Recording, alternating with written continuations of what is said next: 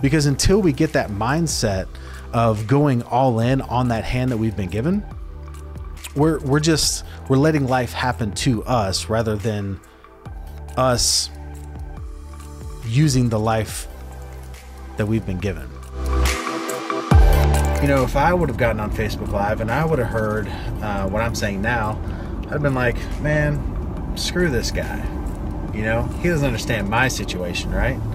He doesn't understand where I'm at. He doesn't understand how bad this situation that I'm in right now sucks. He doesn't understand how terrible my boss is. He doesn't understand how horrible my significant other is, or how bad this situation is with my family or my job or whatever.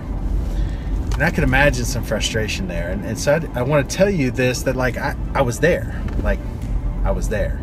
But here's what I know, and ultimately, you know, what I came to that realization that everything that had happened to me, everything that was happening to me, everything that I had done, the situation that I was in, that financial situation, physical situation, relationship, like it was all my fault. At the end of the day, it was all my fault.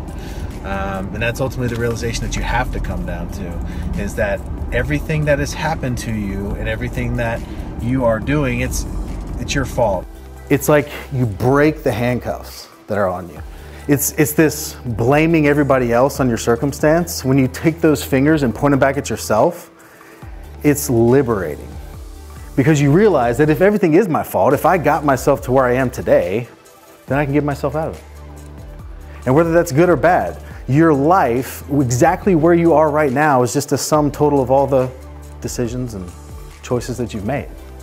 Again, good or bad. And I get, like, you know, things that happen to you as a child, things that happen, like, you know, things that you can't control, some of those.